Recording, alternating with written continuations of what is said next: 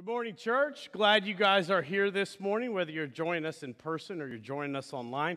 Thanks for being part of worship this week. I think that what we do here is very important, and again, whether you are here in person or with us online, important what God is doing in our church, in our community, and in the world.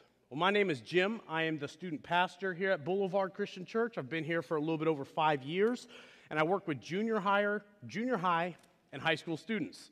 And one of the aspects of my job is I plan all of our events that we have for students. And I have a love-hate relationship with trips and events. It's a lot of planning, a lot of stuff goes into it, but boy, is it a lot of fun. And so as I'm planning these trips, as I'm planning these events, one of the things that often comes up is there is a child, a student, who's never been away from home before. And they start getting a little scared, they get a little worried, and so I typically have a conversation with them. And I tell them, I say, throughout the years that I've been doing student ministry, listen, I've taken hundreds, maybe thousands of kids on different trips. Sometimes we'll go around Tulsa. Sometimes we will go all the way to like Joplin, Missouri. Even every summer with our high schoolers, we typically go to Cleveland, Tennessee. And I'll say, through all that time, God has been doing so much with students and so many opportunities that just open up because you come on a trip. And I say, you need to come on this trip. And again, hundreds, maybe thousands of kids throughout the years. And out of all those kids, there's only been like 4 that have died. And really, like, your chances are pretty good. And you're like, well, 2 died, 2 are missing, but we're still hopeful that they'll find the other 2. And it'll be fine. I don't really say that. But as we're going on these trips, you can talk to my sponsors, you can talk to parents, you talk to kids. Here's what you'll find out about me and trips. I'm a little bit of a stickler when it comes to the schedule. Schedule is important to me, not because that's how I'm naturally wired, but when you have all these kids going this far of a distance, you have all these schedules that are trying to line up, schedule is important. And so I will tell students to meet at this time because we need to leave by this time, and then we need to arrive and unpack and all that other stuff. Without fail, can you guess what slows us down the most? Bathroom breaks. Bathroom breaks. And sometimes we take 70, 75 people to our high school CIY event. And you can imagine how often we have to stop and go to the bathroom. And I'm just a stickler with this. And so I'll tell them, we're about to leave, go to the bathroom.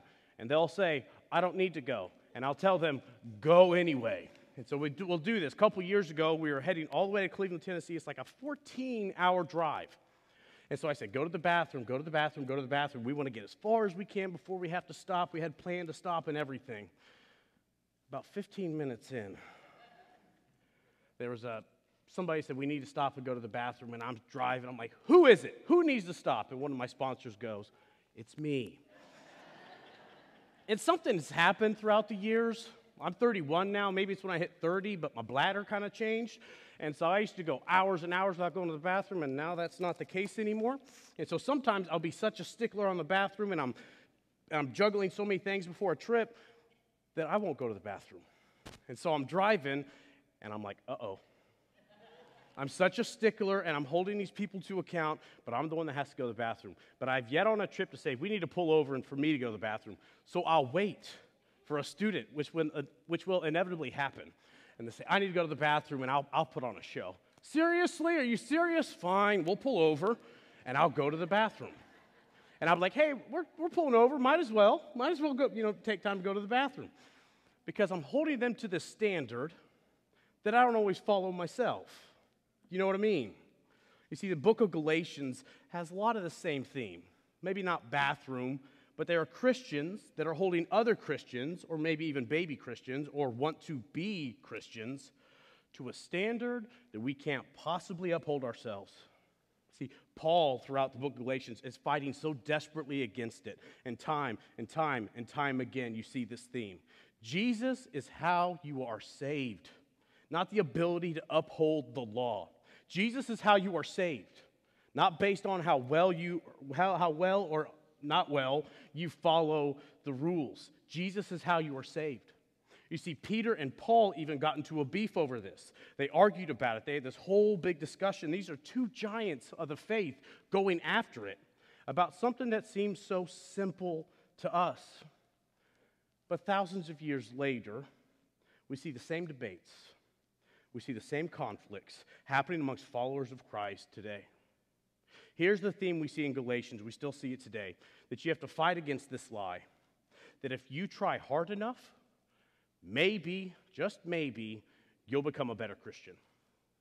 If you just follow more rules, God maybe, just maybe, will love and bless you more. You see, with this lie, the emphasis is on yourself. It's all about you. If you just try harder, if you're just better, if you fall short, it's because you did not put enough effort in. It falls squarely on your shoulders.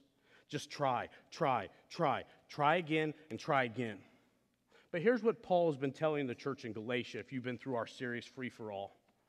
You've been set free so that you can live free. You've been set free so you can live free. Not meaning that you can go do whatever you want, but see, you're set free so that you can live free for the life that God has in store for you. And that life is not about doing whatever we want to, but that life is about becoming what we are, adopted into the family of God. See, you are set free to live differently. And here's this morning's message in just a little quick statement. It has more to do with you relying than it does with you trying. Here's the first slide. Simply put, stop trying and start relying. As followers of Christ, it's time to stop trying on our own and start relying. Because it's not about you. It's not about your own willpower. It's not about your determination, your ability to earn salvation. It's not about your ability to do anything. What it is your willingness to abide and fall into obedience with God through every circumstance of your life. You see, the law and religion, it puts emphasis on human effort and determination. It has this, if it's to be, it's up to me mentality. But the gospel, the good news of the gospel is never about trying harder, but relying on the Holy Spirit to work in your life. Listen, church, if you are tired, if you are worn out, if you're frustrated, take a step back. And instead of trying, just evaluate. Am I trying or am I relying? This morning we're going to be in Galatians chapter 5, and Paul's going to go through a couple different ways that we swing on this pendulum. Imagine this massive pendulum, and it starts on one side, and Paul says to avoid that. And what we tend to do is the pendulum swings to the other extreme. And I think Paul has two warnings for us. He says, find the sweet spot. Don't go to this extreme, and don't go to this extreme. Stop trying. Start relying. I'll spend most of my time in one area because that's what the text is devoted to, but please hear both. They're both important areas. Don't miss what God wants to say through the book of Galatians. Saying over and over and over again as we're reading this text, just hear this.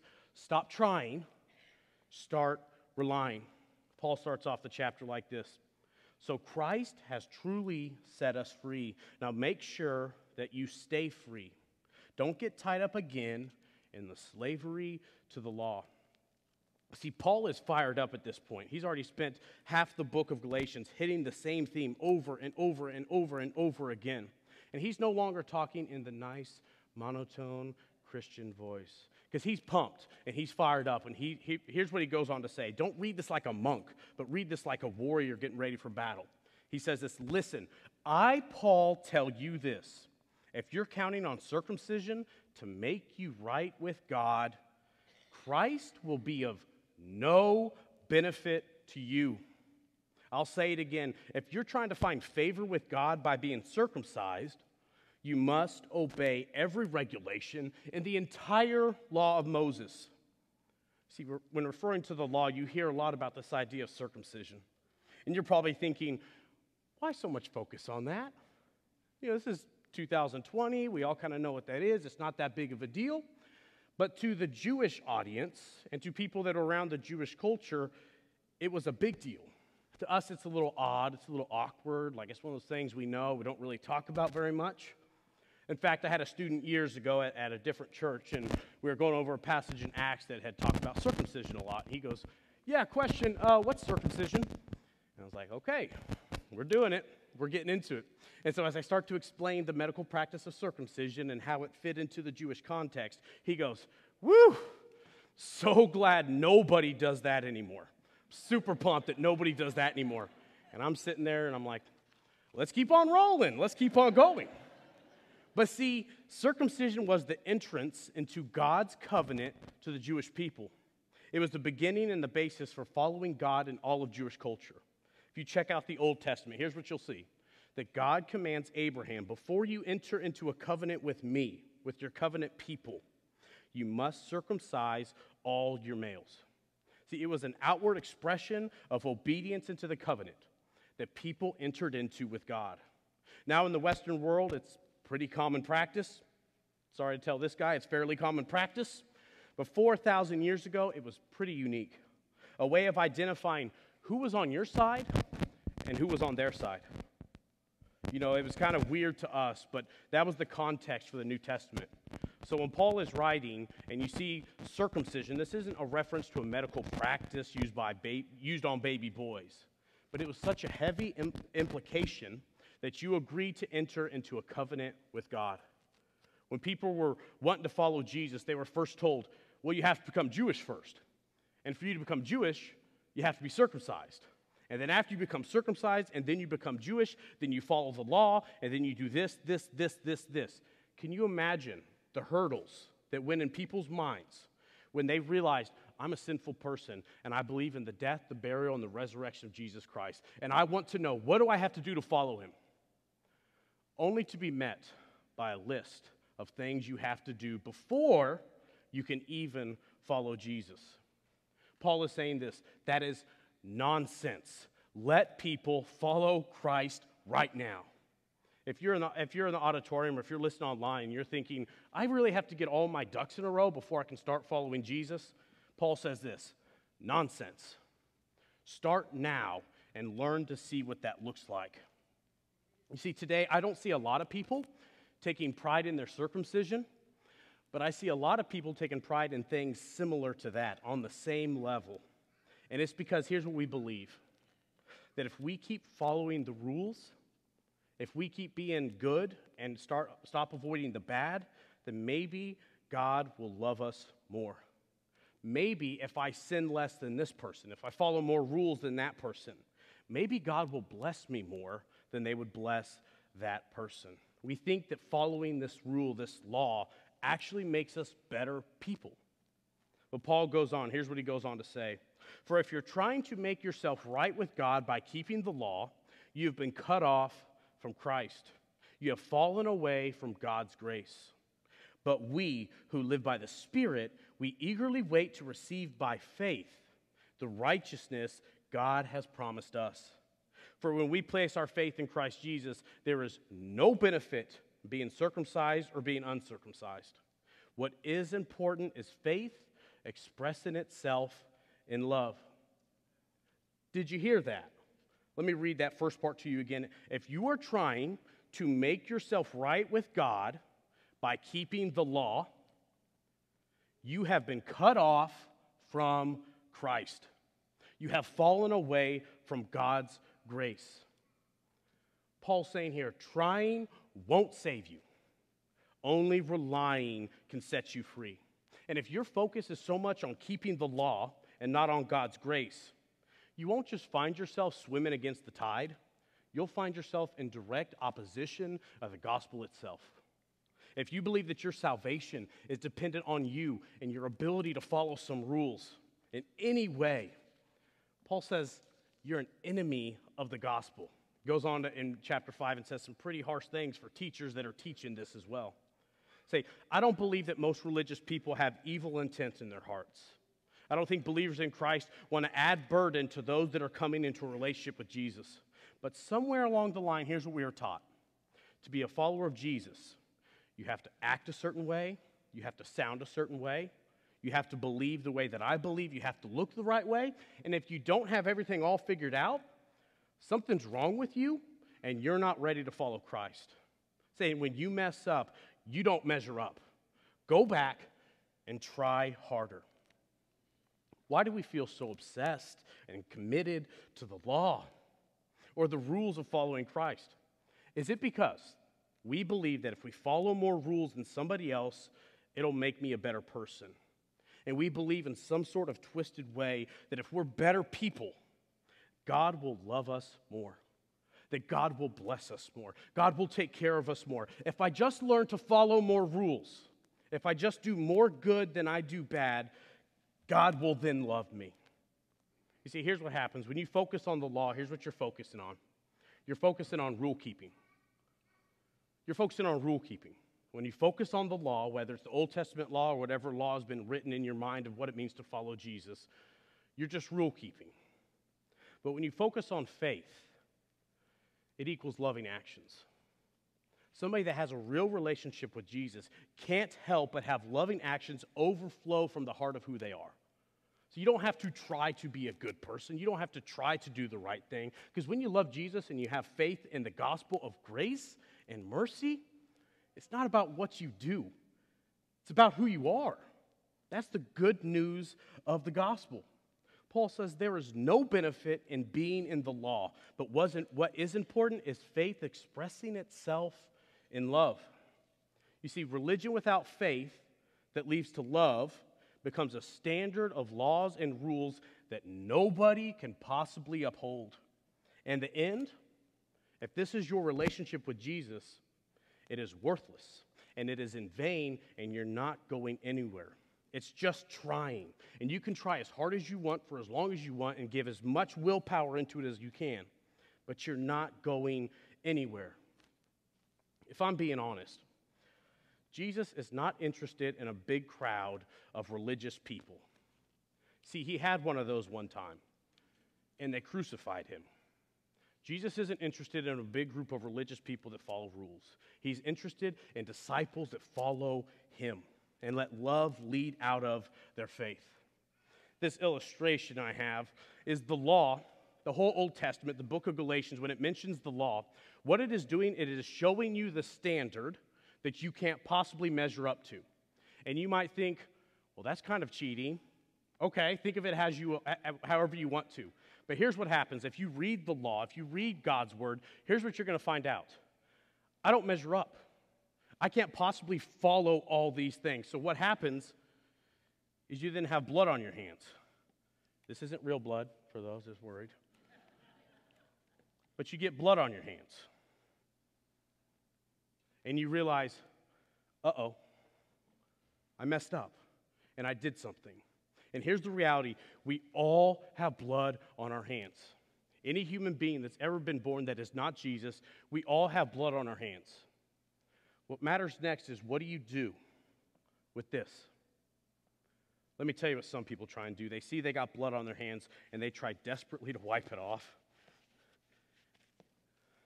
And they get more, and they try, but then they realize there's still blood on my hands.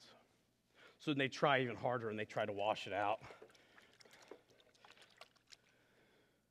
And they realize, still have blood on my hands. So you know what the church is guilty of? We see we got blood on our hands, so we take the blood on our hands and we hide them. I'm okay. Everything's good with me. You see, I don't have blood on my hands. Or maybe I have a little bit, but you should see this person.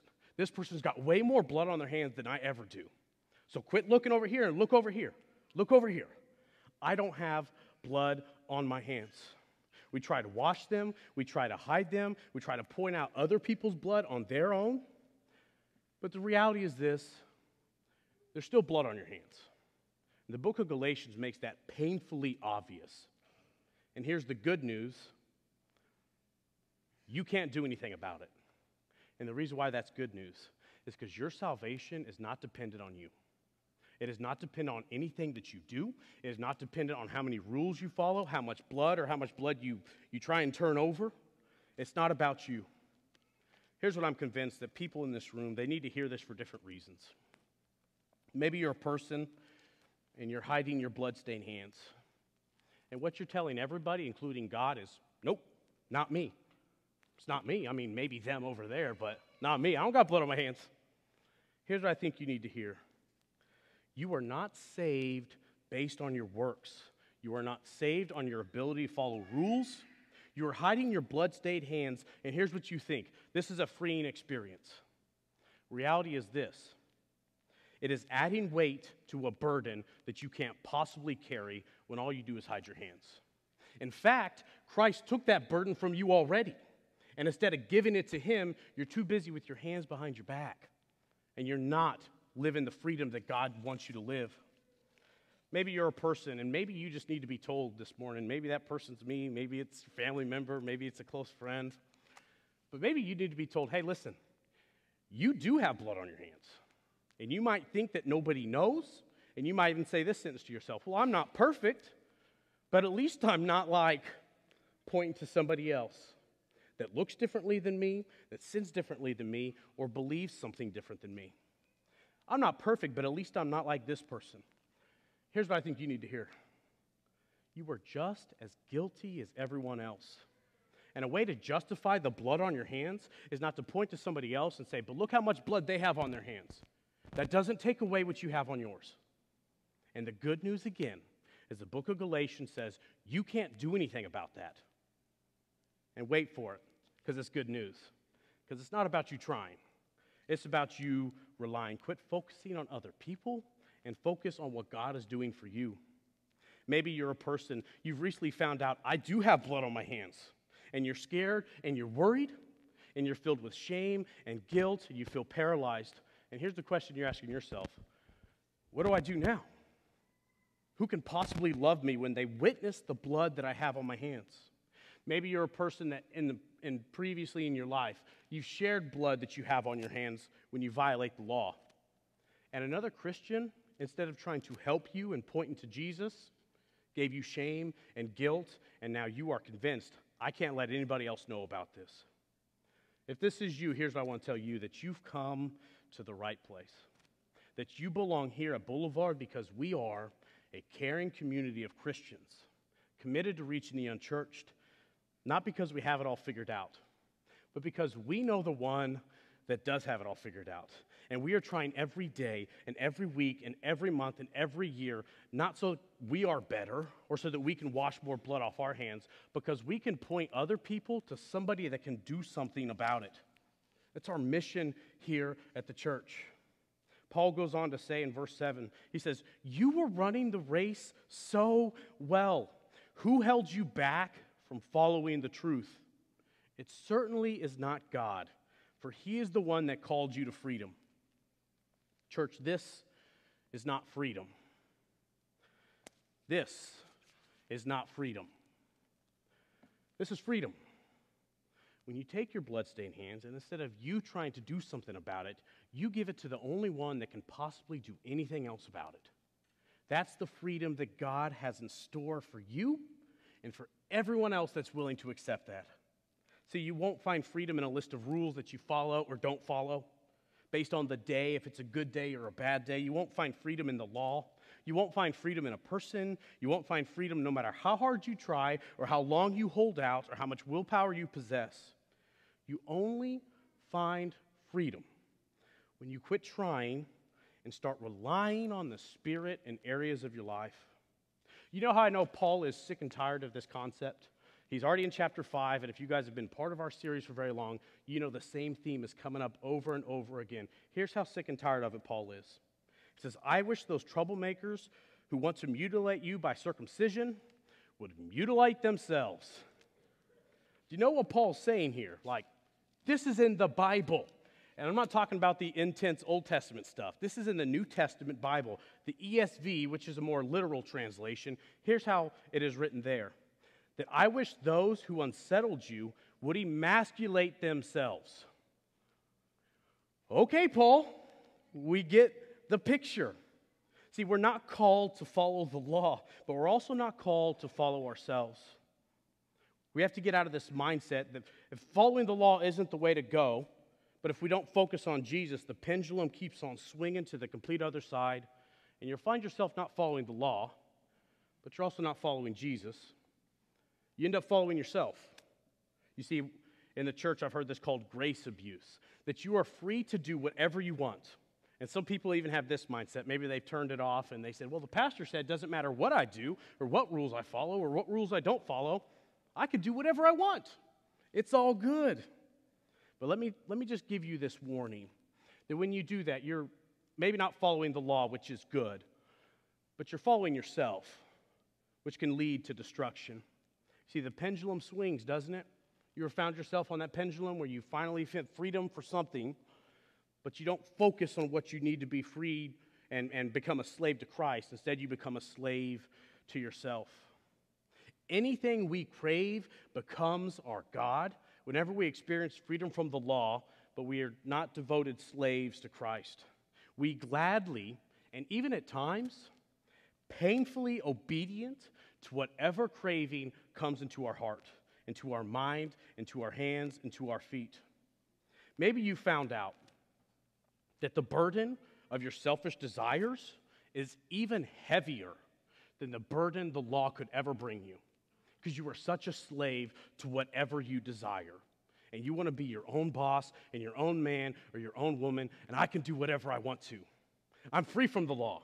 I can do whatever I want to. Paul gives us a warning here. And if you don't think that the burden of self is a real burden, let me tell you just real quick. Somebody told me this years ago. If you don't think it's a burden, then stop. And I'm willing to bet that the burden is even heavier than you ever realized. We think these two burdens are on complete opposite, but in reality, they're all one thing. When we're not slaves to Christ, we're a slave to anything else. Here's what Paul goes on to say. For you have been called to live in freedom, my brothers and sisters, but do not use your freedom to satisfy your sinful nature. Instead, use your freedom to serve one another in love. For the whole law can be summed up in this command: love your neighbor as yourself. Do you know what Paul is saying here? Your freedom from the law, which might be the most freeing thing anybody hears this morning. Your freedom from the law. It's not even for you. Your freedom in general, whether it's free from the law or free from your sinful desires, your freedom is not even for you. It's for other people. See, when we aren't so preoccupied with keeping step in step with the law, instead we walk step in step with the Spirit. And the real benefit is not even for you to do whatever you want, to go wild, to do whatever. It's so we can focus, love, and serve other people. And that means your family. That means your work colleagues. That means you can love and serve in your church family. That means you can love and serve your literal neighbors that might be right next door to you. It means you can love and serve strangers. You know, and Jesus had something to say about this. It means you can love and serve your enemies. Your freedom isn't for you. It's not for me. It's for other people to experience the love and the freedom that only Christ offers. Paul goes on, he says this, so I say, let the Holy Spirit guide your lives. No trying, just relying. Then you won't be able to do what your sinful nature craves. The sinful nature wants to do evil, which is just the opposite of what the Spirit wants. The Spirit gives us desire that are opposite of what the sinful nature desires. See, these two forces are constantly fighting each other. So you are not free to just carry out your good intentions. Intentions don't mean very much whenever we become a slave to ourselves. You are set free to live differently. You are set free from the burden of the law to carry. You're not set free from the burden of the law to carry out whatever you want, to do whatever, whenever. What you should avoid. Sometimes we're good at choosing what we should avoid, and sometimes we choose the right, and we think that as long as we choose more right than we do wrong, then we're good. But this isn't unique to you. This struggle of the flesh, the sinful desire, believe it or not, I know exactly what Paul is talking about. Romans 7, Paul says this, the trouble is with me, for I am all too human, a slave to sin. I don't really understand myself, for I do what is right, for I know what to do is right, but I don't do it. Instead, I do what I hate. Have you ever been there? I know I have. Paul goes on and he lists different examples of what these results of the flesh, what they really look like. And as he's listing these things, look at how it all points back to me, or it all points back to you and your selfish desires. He says this, when you follow the desires of your sinful nature, the results are very clear. Sexual immorality, impurity, lustful pleasures, idolatry, sorcery, hostility, quarreling, jealousy, outburst of anger, selfish ambition, dissension, division, envy, drunkenness, wild parties, and other sins like these. Let me tell you again, as I have before, anyone living this sort of life will not inherit the kingdom of God. The results of you trying says, I need to hold up the law, which you can't possibly do. But another result of you trying on the pendulum is saying, if I just avoid these selfish things, then I'll be good. Let me just tell you from personal experience that no matter how long you hold out, no matter how strong you are, no matter how many boundaries you set up for yourself, if you're trying on your own, failure is unavoidable. But Paul says there's a different way. And it doesn't have to do anything with you trying. It has everything to do with you relying, not on the law, not on yourself, but relying on the Spirit of God. Here's what he says. But the Holy Spirit produces this kind of fruit in our lives: love, joy, peace, patience, kindness, goodness, faithfulness, gentleness, and self-control. There is no law against these things. One thing I want you to notice about these fruit of the Spirit is that Paul doesn't say fruits of the Spirit. This isn't a buffet of blessing that the Spirit comes into our lives. He doesn't drop a little bit of patience, but oh, your self-control is really bad. This is a result of you relying and not trying. This is the fruit of the Spirit. They can't be separated. The Spirit isn't separated into different things. This is the result of you relying and when you are done trying. Sometimes I look at this list and I think, a little check mark, I'm good, I'm really good. Oh man, I kill this category. Oh, and then I get to another one, I'm like, ooh, that's really bad. I really need to work on that. And I almost separate them all and say, I need to put them in this category. I need to get better at this. I need to get better at this. But if you hear my thinking, I'm still trying. I'm still trying to be more patient. I'm trying to be more kind. I'm trying to show more self-control. Maybe the way we should view this is no longer of a list that we have to do check marks by, but maybe this is an evaluation for you. Am I relying or am I still trying? Because the results are very clear. When you rely on the Spirit, this is the fruit that will come into your lives. I've actually seen it put like this. I saw a chart like this. Maybe this could be a way that you could think of it. You have 3 different columns, and you have God, others, and yourself. And maybe part of this is that first column is the things that God gives you. That's the fruit of the Spirit that God gives you. That because of God's goodness, because I no longer have to worry about the blood on my hands, but I accept what Jesus has done for me and the Spirit comes into my life, here's what he gives me. He gives me love, gives me joy, and he gives me peace. And because of the love, joy, and peace, this is what I can show to other people. That I can show patience and kindness and goodness. And if I'm willing to show patience and kindness and goodness to other people, then this is what I'll experience for myself. Gentleness, faithfulness, and self-control. See, these 3 different sections, what you receive from God, what you give to others, and experience your own life. I don't think this is the only way to look at the fruit of the Spirit, but maybe it might help you the way it helped me. See, once you receive from God the love, joy, and peace, you can then give to others. And once you have given to others, you will then begin to see in yourself the very last category. But see, you're never going to experience the gentleness, faithfulness, and self-control if you're not showing patience, kindness, and goodness to other people. And you'll never show that patience, kindness, and goodness to other people if you don't believe and you don't accept that God has first given you love, joy, and peace. See, they're all together. They're not separated. And if they are separated, maybe you're trying instead of relying.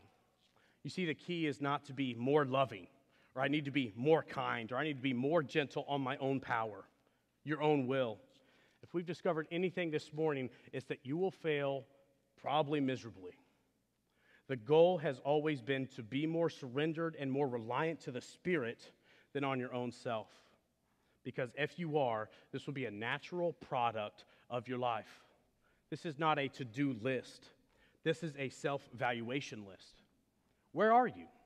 And if you're seeing some things on that list that maybe aren't coming to fruition in your life, taking this into account, I need to stop trying.